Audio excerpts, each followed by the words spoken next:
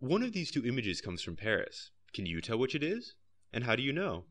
If you've spent enough time in Paris, you probably noticed a few elements of the facade on the left, like the street sign, the balcony, or the shape of the window, which look similar to ones you've seen all around Paris. The internet has given rise to massive online databases of geotagged imagery. In particular, Google Street View contains nearly every street in the city of Paris. While Street View has carefully organized this imagery geographically, we are interested in finding what makes the streets look similar to one another across the entire city. In this work, our goal is to search through a dataset of tens of thousands of Street View images to find architectural elements that are representative of a city like Paris. To be representative, elements must be both frequent and discriminative. For example, the Eiffel Tower is highly discriminative, but there's only one in all of Paris. Likewise, the world is full of frequently occurring yet uninformative elements, like trees, cars, and empty walls. Our algorithm finds elements by simultaneously optimizing both of these criteria, and for Paris, the results look like this. We can find similar elements in other cities as well. At a glance, these patches, and the images they came from, provide a summary of the important stylistic elements of streets in different cities. Because we have GPS coordinates for each image, we can also plot our elements geographically. This balcony, for example, only appears on large boulevards, whereas small iron window railings are more common on side streets.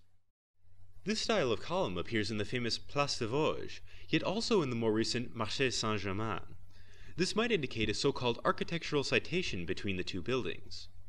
We can also take a wider view and find elements shared across all of Europe. At the level of continents, architectural similarities may point to cultural interactions. For example, this cast-iron balcony railing is common in Milan, Barcelona, and Paris, but rare in Prague and London.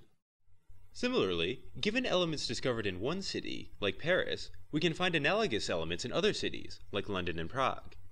The correspondence between elements allows us to compare the styles. For example, on the first row, the cast-iron railing in Paris is replaced by stone in Prague and London. It's also interesting to visualize the facades around each element. We start with several images containing a given element, and then average them, centered on that element. If the same element occurs in multiple cities, we can create per-city averages and compare facades. Note how the balcony occurs on the third floor in Paris, but on the second in Prague and London.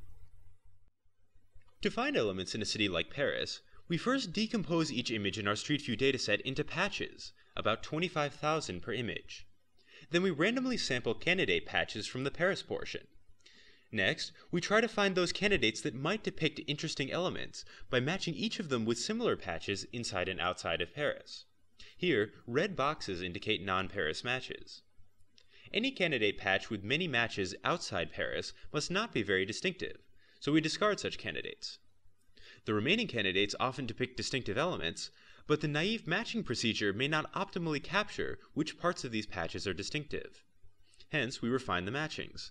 Our iterative procedure uses discriminative learning to discover which parts of the Paris patches distinguish them from the non-Paris ones.